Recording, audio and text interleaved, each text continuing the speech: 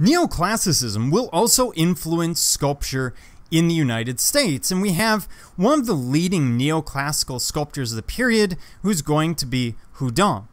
And he's actually a French sculptor working in the United States. Now, he's going to be known for his portraiture specifically, which is why he's going to sculpt this George Washington. Now, in his version, what we see is George Washington in a form that makes overt references to the Roman Republic. For example, as we look at it, we see the Roman fasces, which is an emblem of authority. It's actually on the back of the dime. It's a symbol we would have seen in the Roman Republic, and it would have been known to the classically trained founding fathers of this nation. The 13 rods represent the 13 original states. Behind him, and it's a little bit hard to see, is a plow. This is a reference to Cincinnatus, who we will get to in a moment. It's also a reference to the fact that Washington does not stay a general, but rather gives up his power following the Revolutionary War and returns to farming in Mount Vernon. And the badge. The badge is also of the Order of Cincinnatus.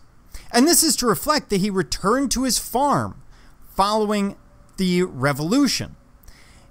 Now, he had been a general in the Revolution, and he's again dressed as a civilian to get at that idea. Cincinnatus was a Roman general who retired. He goes back to farming, and then in a time of war, the Roman Republic comes to him, gives him powers of dictatorship, basically ultimate power, in order to defeat the enemy. This is really common in the Roman Republic because it gets around the Senate and everything else. That way there aren't debates over what to do on the battlefield. Instead, one person has power and things can happen very, very rapidly, as long as you can trust them. But the important thing is Cincinnatus finishes the job, hands back power early, and returns to farming by choice. And so that's what Houdon is giving us with Washington. He's creating a parallel between Washington and this great hero of the Roman Republic, Cincinnatus.